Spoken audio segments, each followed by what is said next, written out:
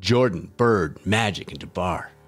Or Jerry Rice, Tom Brady, Jim Brown, and Lawrence Taylor.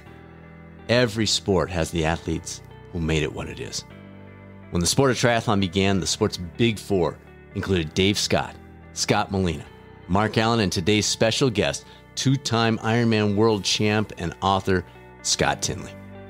Now, you might be thinking, does the word Scott in your name have some sort of aerodynamic advantage? We don't actually get into that. It is interesting to see that combination with those four, but you are going to love this episode. Welcome to the latest episode of the Catalyst Health, Wellness, and Performance Coaching Podcast. I'm your host, Dr. Bradford Cooper of the Catalyst Coaching Institute, and today we'll definitely be tapping into some great stories from the early days of triathlon, but we're going to go much deeper. Tinley's 2003 book, Racing the Sunset, is a personal favorite of mine that goes well beyond sport to the lives we're living.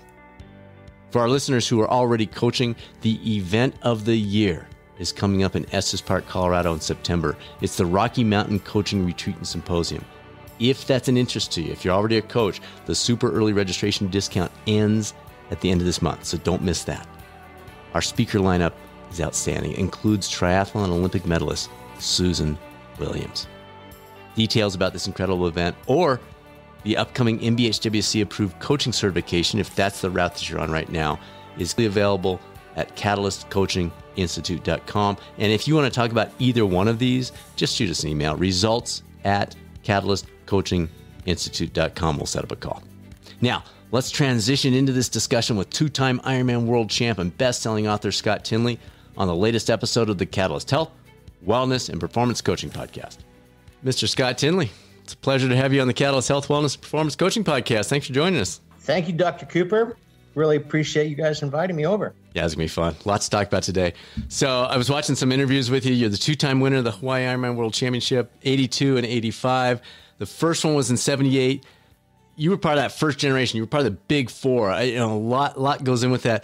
What drew you to that race in the first place? At that time, it wasn't this worldwide sensation. It was something where, again, I don't want to put words in your mouth, but you were kind of like, well, let's give it a go.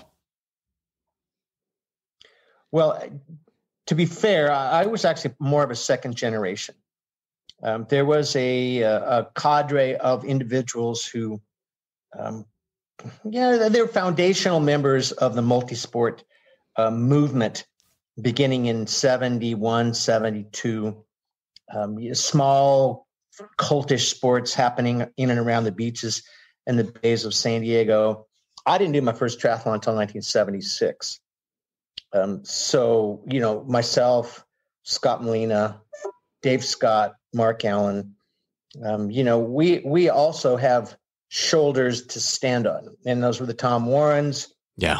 And John Howard. Jerry Paynes, and, and you could go down the list. Right. Yeah. So for you specifically, what made you say, I'm going that route? What was the draw? What makes you sit there and go, you know what? 2.4, 112 marathon. What the heck?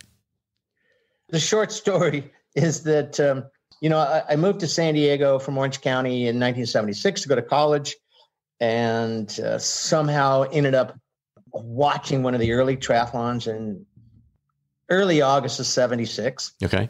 And I thought, oh, man, that's just really cool.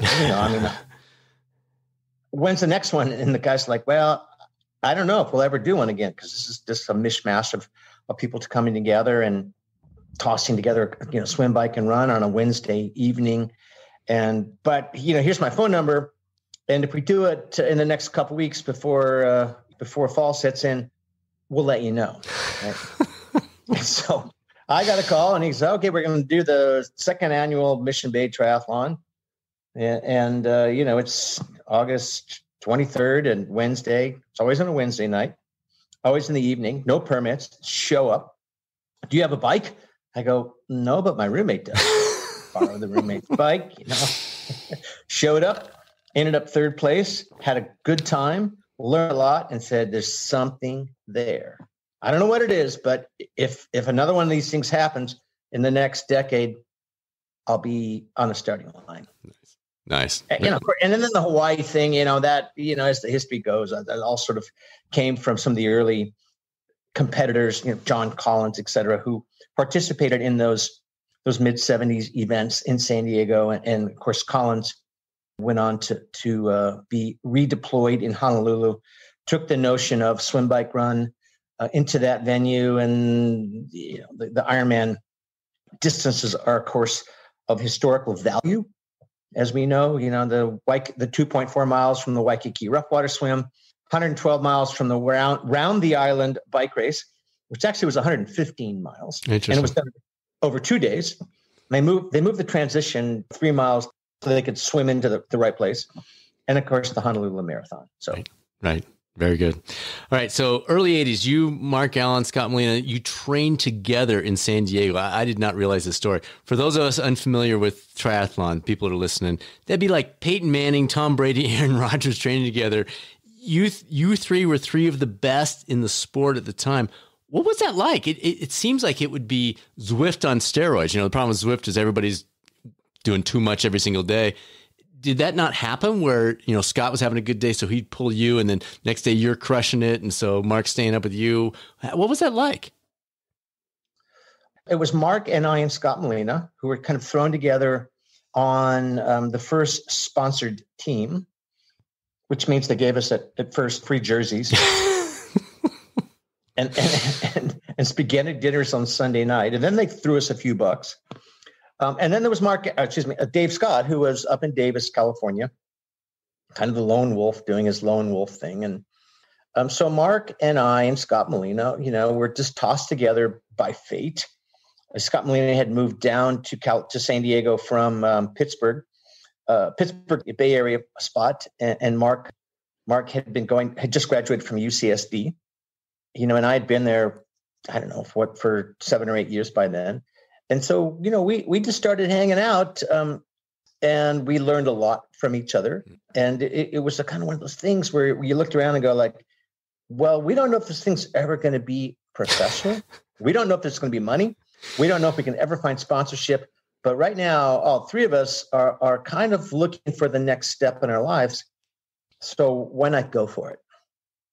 Very cool. The idea of the three of you training together is just crazy. What did you enjoy when you think about the professional endurance athlete lifestyle? I loved your book. We're going to talk about this in a few minutes in terms of transitions, all that. But what did you enjoy most about being a professional endurance athlete? What was that like? You mentioned at the early stages, it was, t-shirts, but walk us through that. What was that early life like as a pro? Well, I never envisioned myself as a corporate guy. And I've even though I've had a lot of very good jobs, none of them have ever been associated with corporate culture to the extent where I was sitting in a cubicle. So the idea of autonomy, of being beholden to your own efforts and your own trials and tribulations and successes and failures, for me that was desirable, because I had been on team sports where the other people had kind of failed and screwed up the team. Right. Or maybe I failed and screwed up the team. And I thought, God, if I'm ever going to be a legitimate sports person, it has to be an individual sport. And anything I achieve or do not achieve needs to fall on my own acclaim or lack thereof. So I think that agency was a big draw for me then, and remains so today. What I do and I can't work for anybody else. Right. I'm unemployable, put it that way. You've worked it out pretty well, my friend. That's good stuff. And the lifestyle itself, so that piece of it, but the travel, the training 4, 5, 6 hours a day, can you give us a little behind the scenes of what that was really like? Well, it was more than 4 or 5 hours a day. Sure. I hate to admit it, but yeah, we certainly overtrained. But yeah, you hit on a couple good ones. The opportunity to basically see the world on somebody else's meal ticket. Gosh, I would go to France for the weekend to race, and I'd want to race back right after the event on Sunday afternoon because I knew I wanted to be, at a swim workout on Monday evening. I look at that now and go like, what a jerk. What were you thinking? I did appreciate the travel at many points in my career and meeting people and experiencing, different cultures, different places, different ideals. And that was a big draw for sure. And I like the fact that I wasn't attracted to the compensation because there was none. Sure. At some point, we all did pretty well. We had our clothing company, and that certainly helped out. It's one of those things where you ask a kid from the Bronx, man, what's your dream? He goes, are you kidding me? Like every kid from the Bronx, I fall asleep every night dreaming about striking out the side, pitching for the Yankees in the bottom of the ninth, seventh game of the series. We're playing the Dodgers, and I strike out the side, right? And that's this pipe dream for millions of young kids. And I just happened to get a taste of that for a few years. Yeah. So I appreciate the hell out of that I got that taste. Yeah. You mentioned the 4 to 6 was not accurate, Brad. It was a lot more than that. I remember a story in your book where you'd be pulling out the driveway in your bike while your neighbor was pulling out in his car, and he'd be pulling back in from his work day, and you'd be pulling back in from your bike. And he's like, dude, were you really riding the entire day? And you're like, it was an easy day, but yeah. So stop for lunch. You definitely put in the time, no doubt. So with that in mind, we've got a lot of masters athletes that listen to this, a lot of folks that are looking for pointers. What would you say? You look back and you go, yeah, we completely overtrained. If you were competing as high level as you possibly could in your 40s, 50s, 60s, what would be some advice for folks that are in those age groups that are saying, I don't know, I was training 20 hours a week when I was 30 years old. Should I still be training 20 hours a week? Should I be doing more strength training? Any tips that you've come along as you've gone through this process and learned about yourself, folks that you've worked with, people you've talked to, et cetera? Yeah. I'd say I read more books and reduce your mileage. But, I always think about Max Ehrmann's poem, Desiderata. There's that wonderful line where he says, gracefully surrender the things of youth. And I don't know that I have, but I look at some of my colleagues who are in my age category, and I'm in my early 60s now, and they're doing pretty damn well. And I sort of try and understand what methods and what practices they use in their 30s, 40s, and 50s to get to that point where they're still charging in this sixth decade. And, a lot of it is just, it's being smart, listening to what your mama said, everything in moderation, and trying to focus on what your body's telling you. So you wake up and you're tired and your training log says, you need to run 9.3 miles, and you're like, I think I'm only going to run 3.1. You have to be mature enough to surrender those things that you can pull off in your 20s, 30s, and maybe your 40s. But dude, you ain't pulling them off in your 50s, 60s, 70s, and 80s. They're going to come back and bite you on the ass in one way or another. And have you seen, I should know this in advance, but are you competing now? What is your goal now? Are you out there just enjoying doing the weekend stuff? Are you every once in a while dialing it in and trying to give everything you got? Where is your head in terms of not competing at the levels that you were before by any stretch, but getting out there for a real race and lining up with guys and seeing what happens? The last time I had the faintest notion of being competitive was the Xterra World Championships in Maui. Yeah. I think that was 2017, maybe. And I was going to be in the 60 to 69-year-old category.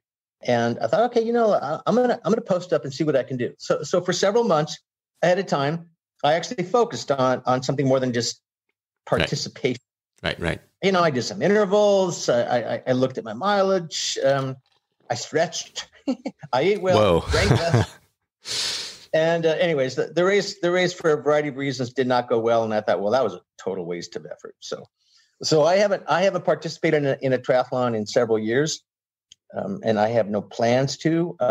I don't follow the sport specifically, but I am hopeful for its future in a post-COVID world. Yeah. And I embrace what the Olympic movement has done and what the USAT, our national governing body, has done. But there are challenges. The whole notion of Ironman being the ultimate goal for people. That's become a kind of mythic fallacy, and people need to realize that is not an achievable thing, nor a healthful thing, if taken to obsession. Right? If you can compete in one or two, right, and check that box, and you're good with it, and maybe do one a year, that kind of thing. But people go like, okay, I'm going to do 2 or 3 Ironmans a year. That's a recipe for failure from a variety of psychological and more so physiological conditions in your body as you age into the last best trimester of your life. So, not to disparage Ironman, they've done amazing things for the sport. We need to rethink what that means to a lot of people. So, if I'm hearing you right, you're not announcing your comeback at age 70 today. God, there's only one. First of all, I certainly couldn't qualify, but they used to have this deal where if you ever won the race, they allow you to come back and participate. I don't know if that's still in effect, but there's only one way that I would go back and participate in the Ironman. And that would have to do with, something like one of my family members really wanting to do it. But other than that, I'm a fan of the Ironman, but I was there 20 years in a row. I left a lot of blood on that highway. So I feel like I've done my part. Yeah, no question. All right.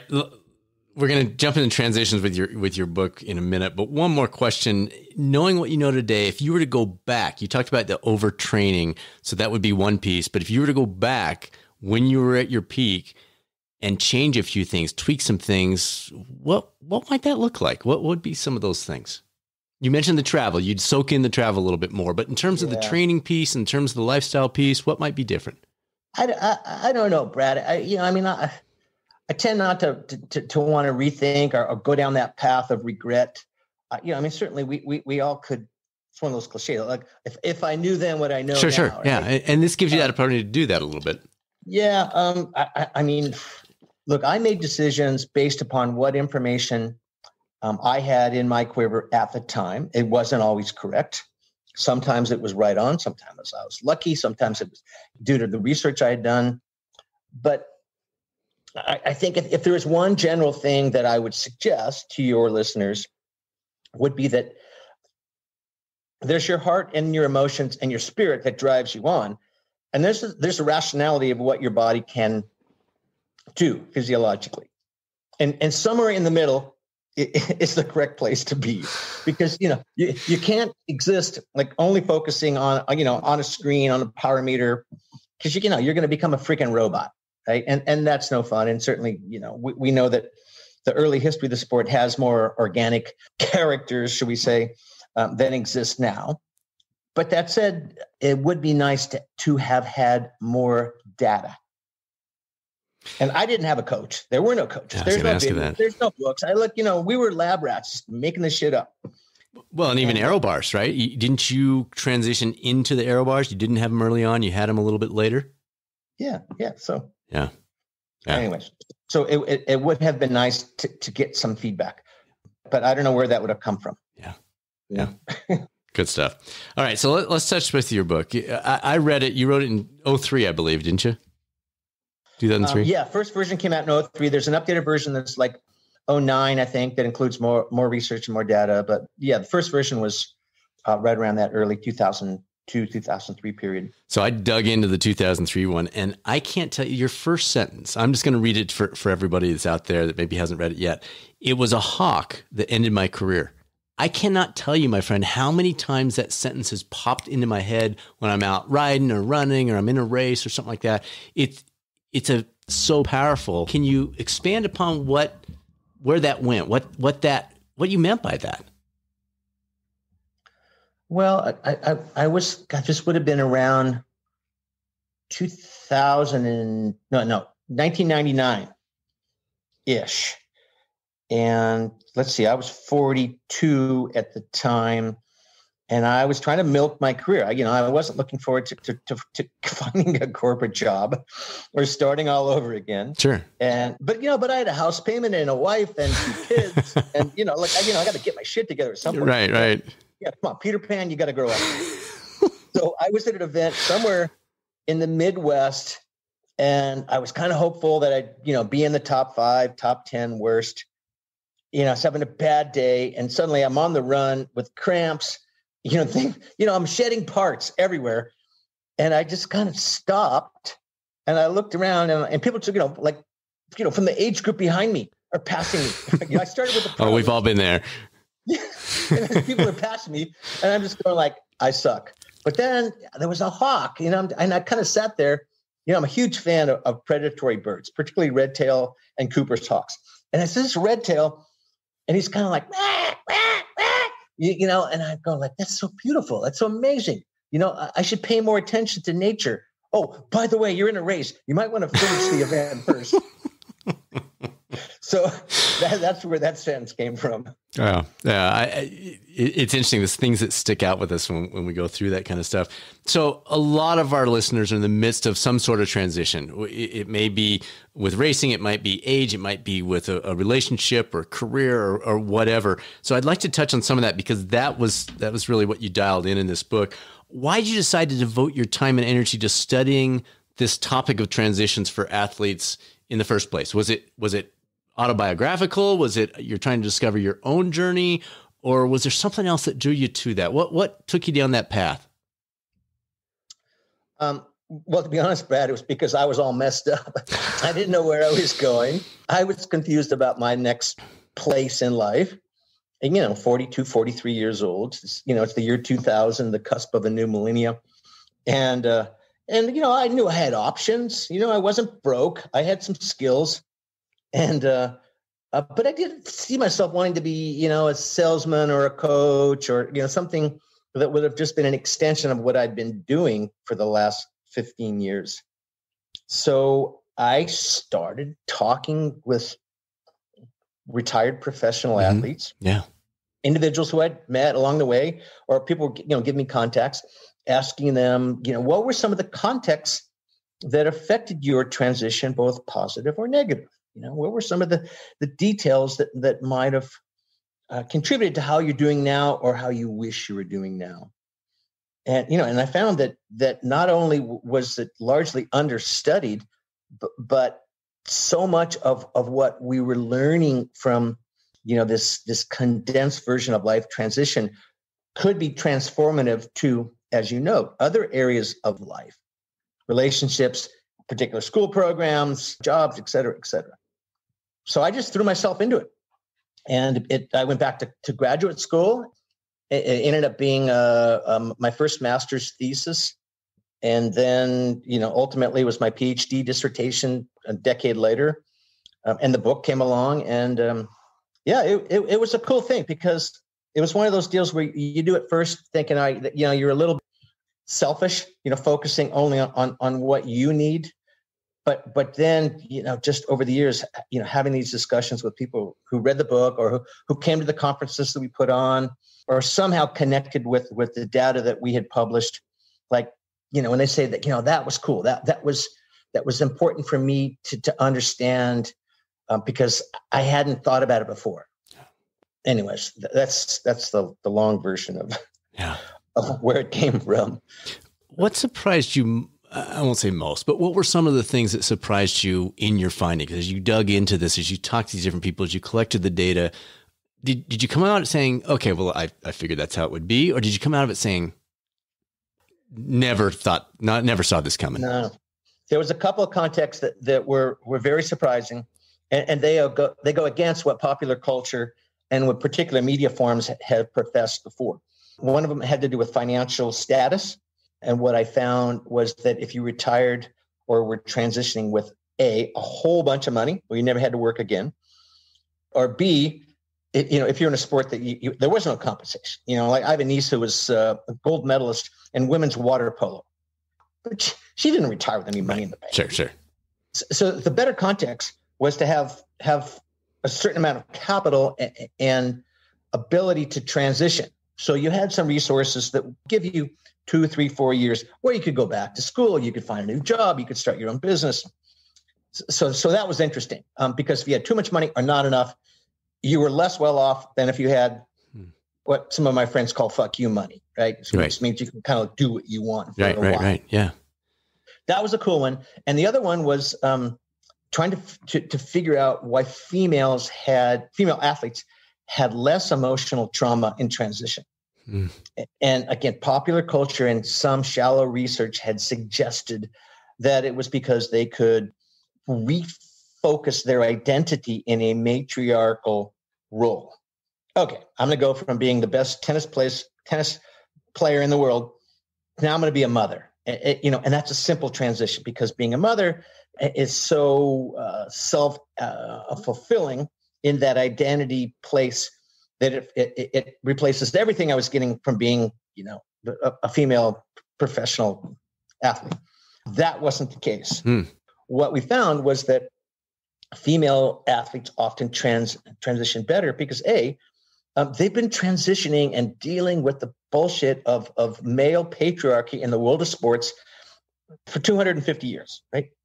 In America or worse. Right. And that they've always in their mind thought, okay, if I can make some money, if I can get a sponsorship, if I can have a couple good years, that's great.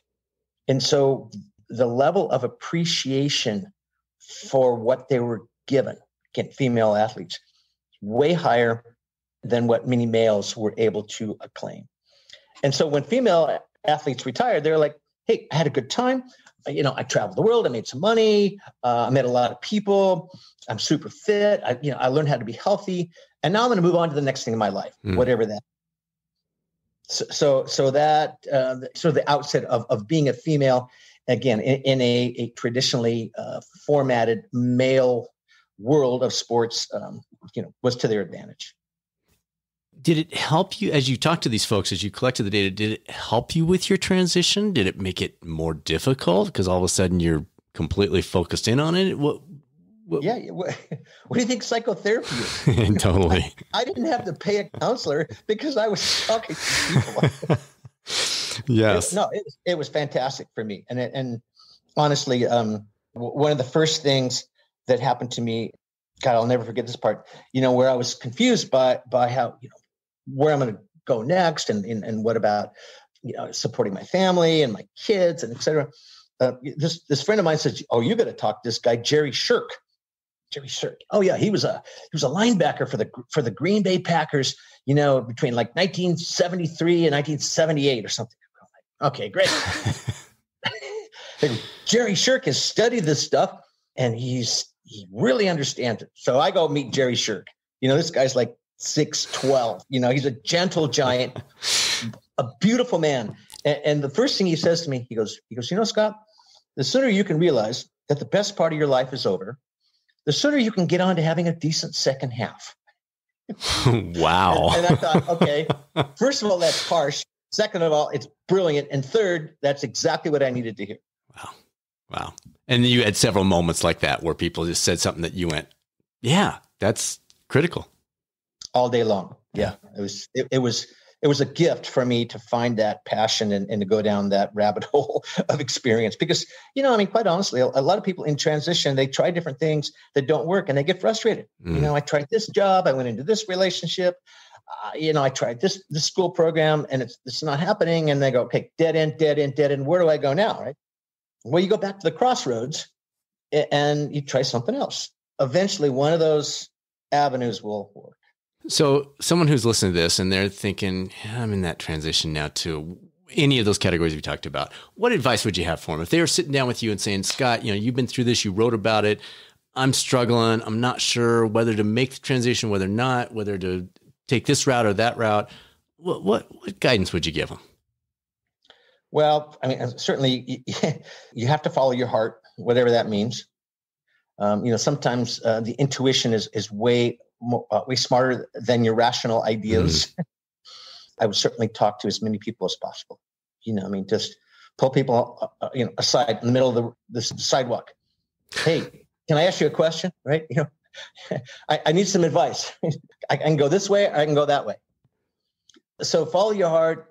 Talk to a whole bunch of people. Find professional help, man. There's some great people out there now who are doing amazing work, in counseling therapy that focuses on transition.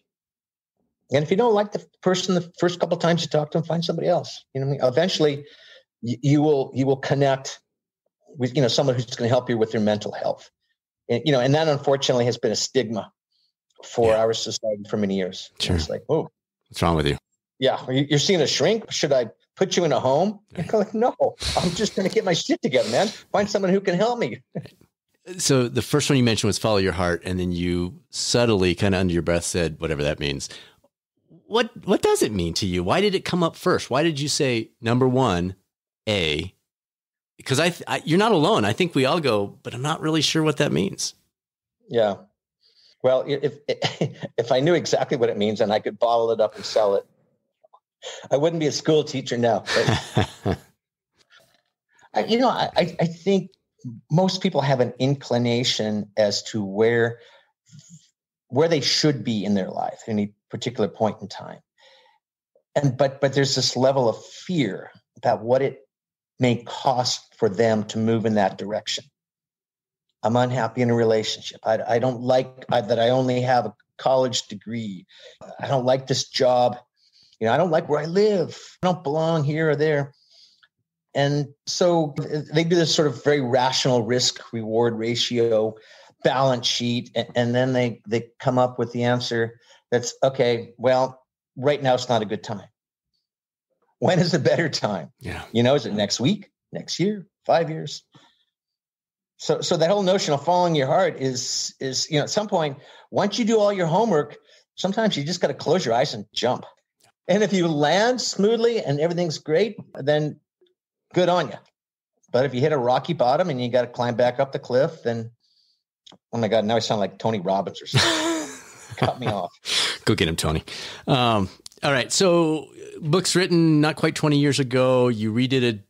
You said with some more science about 2009.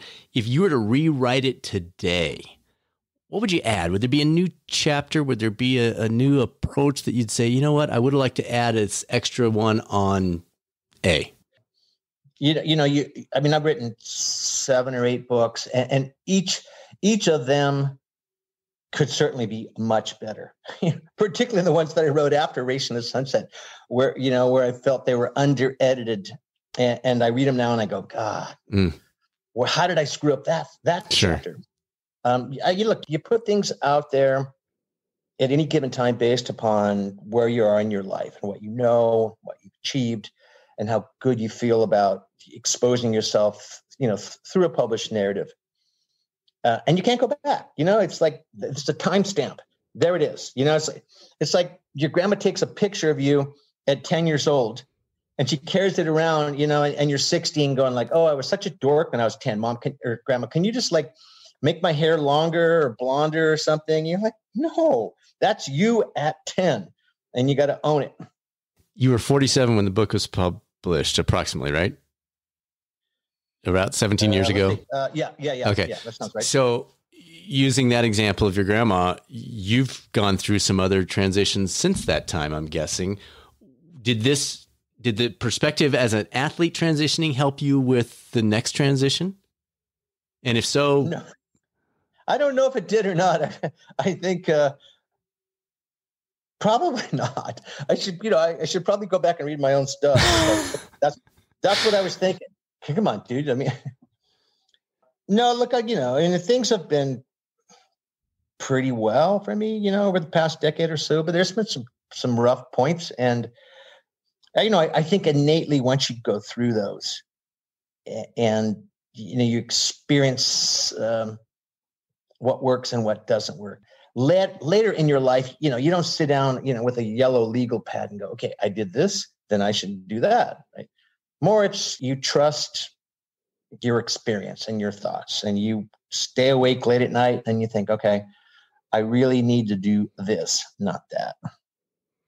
So the other large group of our listeners are health and wellness coaches. They're coming alongside people, helping them think through where are they going with their life, where they're going with their health, their wellness, their performance, et cetera. What advice would you give to them? Because many of their clients are coming to them in the midst of some sort of transition. Maybe it's just, I want to lose weight. Maybe it's school pursuit. Maybe it's a career thought. But you mentioned some things of what you would say directly. Is there a one-off where you'd say, well, have them keep this in mind? Yeah, that's a good question, Brad. Particularly in the midst of this pandemic crisis, where so many of us are, we're struggling for things that we've lost, and we don't know how to safely find them again. Yeah.